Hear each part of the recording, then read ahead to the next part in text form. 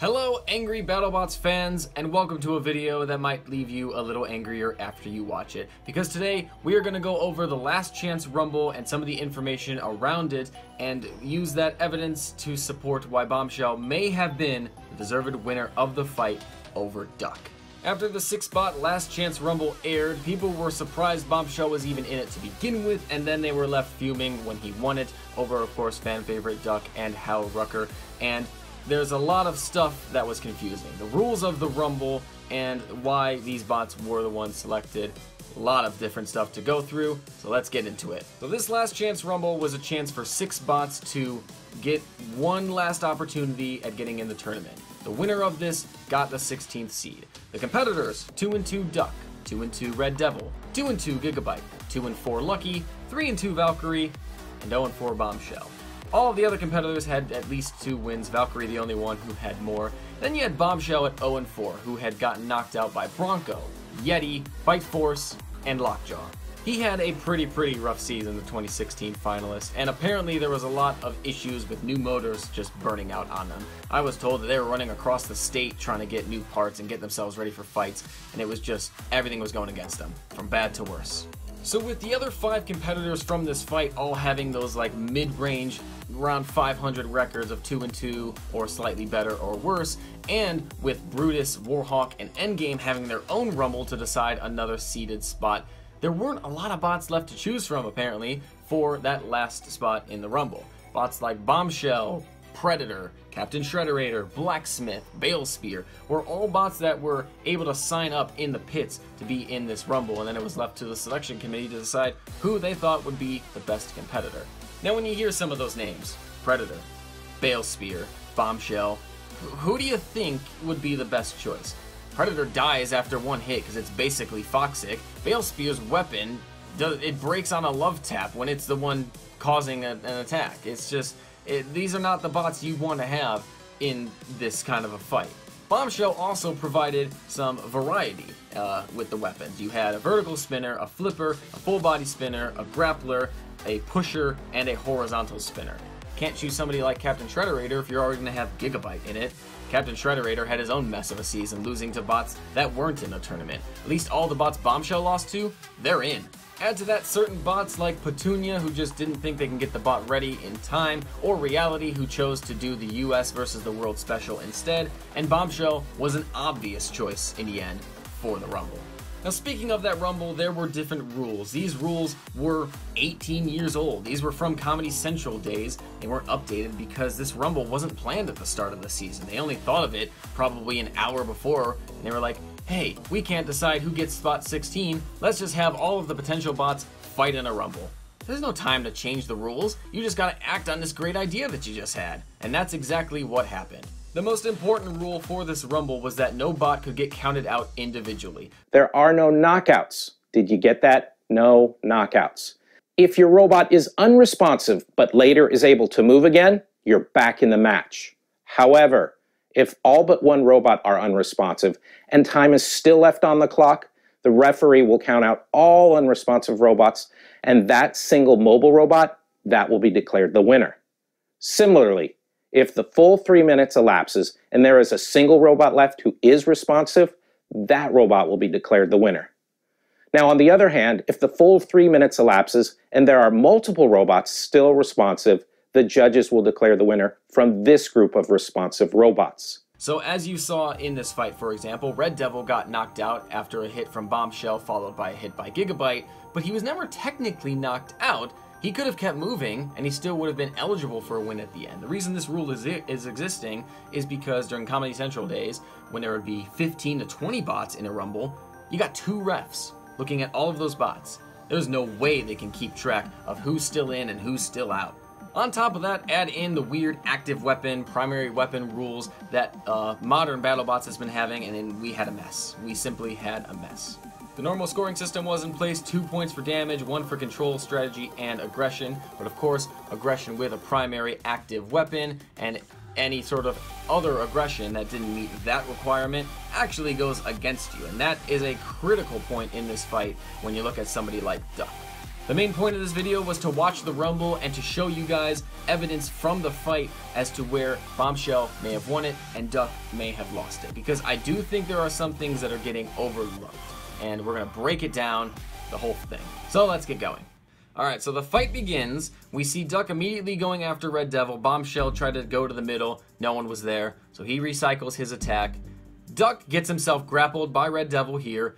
And Bombshell comes in to grab a hit. It pops Duck up a little bit. Doesn't seem like it does a lot of damage. Here comes a crucial one. Red Devil still grappling Duck. They run into Valkyrie. Valkyrie then tries to turn away. Hits Gigabyte. Sending Gigabyte into Bombshell. Which sends Gigabyte into the screws. I don't know how much Bombshell actually knew about this hit. It's one of those things in soccer. If you kick the ball and it hits my arm and I'm a foot away, I don't have time to react to get my hand out of the way. So can you call that against me? Bombshell goes in after Gigabyte, gets himself grabbed. Duck is now over by Lucky off screen. As Bombshell is getting grabbed, Gigabyte's trying to get spun up again. There's Duck going after Lucky, he gives a bump to Valkyrie, and then there's a great shot. Great job by Duck. Looked like he caught Gigabyte off guard a little bit, maybe, where he was backing into Valkyrie, and then all of a sudden he went full throttle into Gigabyte. Good shot. Bombshell is now released by Red Devil. Valkyrie sent into Gigabyte by Duck. Bombshell, I didn't see what he did there. But here you see Bombshell going after Gigabyte. This is a theme in the fight that I think got overlooked by everyone else except the judges. The entire fight, Bombshell seems to just have his eyes focused only on Gigabyte. He is constantly going after the full body spinner until his drive messes up. Duck, you're going to see a lot of going after Valkyrie mainly. And that's where I think there's an issue that is not getting a lot of attention. No disrespect to Valkyrie. Good bot, capable of causing damage as we've seen this season, but Gigabyte is Gigabyte. Gigabyte is better than Valkyrie. Back to the action, Red Devil and Bombshell going at it, and there is Bombshell's best hit of the fight, probably the best hit of the Rumble, actually, for all the bots. He gets a tread off Red Devil. Devil, I apologize. At this point, Red Devil's pretty much out of it, but Gigabyte comes in to finish him off anyway. Great stuff from Bombshell. He's pretty much taken out one of the bots almost single-handedly. Bombshell, you see him in the far corner there. He's kind of spinning around, not sure what's up. Duck again. You see him in the top left picking on Valkyrie. Doesn't even care what Gigabyte's doing. He's still picking on Valkyrie, who I think has lost their weapon at this point, but I'm not sure. Bombshell again, keeping his eye on Gigabyte. Boom. 1 pop, 2 pop, 3 pop, 4 pop. Great attack from Bombshell, putting the pressure on Gigabyte. Where's Duck? There he is. Was gonna go after Gigabyte, decides not to, and here he goes again. Okay, gets a good shot on Gigabyte there. He's hanging around in the middle. Gigabyte goes after Valkyrie. There comes Bombshell again to get another hit on Gigabyte. Now this is where we hit the halfway point of the fight, and Bombshell starts having problems. Little side note. Bombshell did lose drive on one side, but was actually high-centered on something, some small piece of shrapnel or something like that. Mike Jeffries has said that when this was happening, one of his teammates from far behind the crowd of 20 or so people in that control area said he had an idea of how to get Bombshell unstuck. So he had to fight his way through the mass of people to get the controls from Mike to free Bombshell. Of course, that took a lot of time. There's rumor that he was playing possum Bombshell. He wasn't. Simple as that. We all know they would not do that. The creators of BattleBots are defending him, and why would you doubt that, man? So Bombshell starts to have his issues. We see Duck there in the middle again. There's another attack towards Gigabyte. Now he's going after Lucky. There goes Bombshell being stuck. Valkyrie taking a small shot from Gigabyte. And you see Lucky and Duck going at it in the background. The way that this was referred to, Duck's taking out the garbage. He's just sweeping up the mess that Gigabyte and Bombshell have created in the box. Who needs to bring the pit crew in? Duck's got this taken care of. Man, we don't need a rake, we don't need a shovel. Put a little broom on him. So as you can see, Bombshell's still struggling. Here comes Duck again with another shot on Gigabyte. Gigabyte takes a shot from the wall there, and this is where Gigabyte goes down. If Gigabyte was able to get back moving, he would have had a good shot at winning this thing. But as we know, this is the end of Gigabyte. He's spinning, but he won't be moving much more unless a bot hits him. So now we have Duck in the center of the arena. Red Devil is out, Lucky has half his drive, Bombshell has half his drive, Gigabyte has no drive, and Valkyrie has no weapon. So it looks like Duck's in a pretty promising position here. Here he is shoving Valkyrie over to one of the corners, and as you can see, the bots lying around. Duck goes back to the middle. He decides to go after Valkyrie. Now he's trying to make sure nobody is moving so he can get that knockout victory, because that was the strategy for Duck. Oh, look, Valkyrie's back. He hasn't gotten rid of him. So now Lucky has also stopped moving. Bombshell is not moving now, of course. This is when he is high-centered. He's still trying to move a little bit. Valkyrie has very, very little life in him. Now, Duck is the only fully mobile bot at this point, and it looks like it's a clear open and shut case. But what has he really done in this fight? He wasn't the one that took out Lucky. He wasn't the one that took out Red Devil. Actually, I don't even know who took out Lucky. I didn't really see if anyone got a decent shot on him or not. I don't know what happened. But of course, we get to the end of the fight. Bombshell is able to kind of crab walk his way towards the middle of the arena, just barely, and he is moving just enough to be considered eligible for the victory. Now, that's another rule that needs a little bit more tweaking for the next season, because in the Desperado final, we saw Lucky doing some similar movements, and he was counted out. And I think we've seen bots before with drive on one side not counted out, in the case of Bombshell here. So what is acceptable movement and what isn't? There needs to be a little more clarification there. So let's look at the scoring criteria and try and figure out where the points went. Two of them are very easy to figure out. Strategy. Duck's strategy is always the same. Make bots damage themselves, wait for the field in this case to wind down a little bit, and then just take over, try and help kind of finish everybody off. And it worked. He was very patient. He held up the attacks he had to. He tanked the attacks he needed to tank, and he didn't really take a lot of damage. Just a little bit of a bend, I think, on one side of the plow. So that point's clearly Duck's. Another point that is clearly Duck's is the control category, because he can drive very well. He was doing a very good job of keeping the plow in front. I referred once in a fight court on Mr. Psycho's channel, link in the description, about how sometimes you can look like your back is up against the wall, but you could just be playing solid defense. I was referencing a Robot Wars match between Razor and Tornado, where Tornado had used his classic anti-Razor cage, and it looked like Razor was pushing him around, but Razor couldn't get the bite because Tornado had the cage, and that for me was controlled defense. I referred to it like Manchester United under Jose Mourinho, where they may have a 1-goal lead and they're sitting back defending, and it looks like the other team's putting a lot of pressure on, but United knows they're defending fine, they're organized, there's nothing to worry about, there's no threat. It may look like it, but everything's calm. The aggression point, I think, is widely getting considered Bombshells now, and I think there is still a little bit of confusion on it, because both bots were aggressive, don't get me wrong. They were both attacking other bots constantly, but like I said earlier, Bombshell was going after Gigabyte, Duck was going after Valkyrie. Maybe that weighed into the judges' minds, not quite sure. The other thing, remember the rules about primary weapon, active weapon, all that stuff? Bombshell's got that deadly moving vertical spinner, Duck is a plow.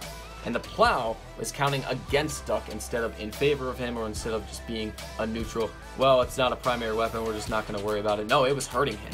So I think that swing both ways is what gave Bombshell the aggression point.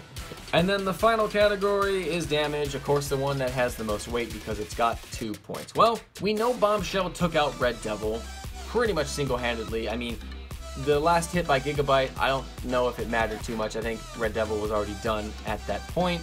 Bombshell had a couple decent hits on Gigabyte. He was attacking him a lot. Now Duck may have also gotten a couple good hits on Gigabyte, but who do you think did more damage? I think Bombshell did a lot of the hard work, and Duck came and maybe finished him off a little bit. Now Bombshell took damage. Duck didn't take that much. Duck's weapon was still working, his drive was still working, Bombshell lost half of his drive. Don't know if that was counted or not by the judges, or maybe they looked at it and they were like, Bombshell's damage wasn't caused by Duck, so therefore we're not going to worry about it. Again, it was an old Rumble style with old rules, so there was, I think, a little bit of confusion with those rules. Think of in the NFL, you know how if a player grabs the ball and then when he starts going to ground, it like moves a little bit. Well, if he's got control of the ball, even though it's moving a little bit, but they'll probably call that an incomplete pass because that's what the rule states. The NFL rules are confusing for catches, I don't know. But it's one of those things that I've seen in the last few years in that sport where the rule may be correct in its enforcement, but the rule is a bad one. So I think that's what we are having here with this Rumble. A lot of correctly enforced bad rules. So there you go. It was probably 2 points damage for Bombshell, +1 for aggression, 2 points for duck strategy and control. Means Bombshell was the winner in the eyes of the judges. I think that's the only way they could have scored that. And it was a little bit surprising that it was unanimous, but hey, these things happen. It's kind of interesting with the scoring system because a unanimous decision feels like it's not close, but it still could be. Think of a boxing match and say all 3 judges score it 58 to 57 for the same fighter. Technically that is a unanimous decision, but it was only a 1-point win in each eyes of the judges. It was still a close fight. I think it was a very, very close fight. Honestly, if Duck won, I don't think I would have batted an eye. I would have accepted it. Bombshell winning obviously has angered a lot of people because he was 0-4 and I think he shouldn't have been there in the first place. So one thing's for sure, we need to accept it and move on. The judges have their opinions, and they are entitled to their opinions. It's their opinions. You can't tell them that they're wrong if they honestly think that this bot won based off these judging criteria, based off these specific rules. You're entitled to your opinion just as much as they are to theirs. You can't tell them that they're wrong. And you certainly can't say to 2 BattleBots legends that you think they should have more respect than that, than to give the win to Bombshell.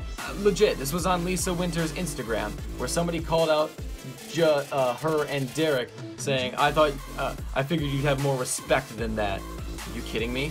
Derek Young, Lisa Winter, they've both been around for 18 years. Lisa's been around since she was 12. Are you kidding me? You don't think they have respect for the sport? Hopefully it doesn't discourage too many people from not watching the show anymore, because regardless of who won this fight, we were getting a great rematch of Tombstone versus somebody. We got a good one still. With Bombshell, rematch of the final 2 years ago, with the weapon that we were hoping Bombshell would use because it got him fairly far in the tournament. I'm excited. You can be mad, you can make your memes, but band together and let's have a kick-ass last 3 episodes of BattleBots 2018. If you enjoyed this video, make sure you leave a like and consider subscribing. We've got a lot of BattleBots content on the channel, and I think you'll like some of it. You might not, but give it a watch anyways. And that's all for this video. We'll see you in the future. I could always be the one you wanna call when it's cold outside. I will always be the one that's right here standing by your side. Open up your heart and let me in. I promise not to break you. I promise I'll be all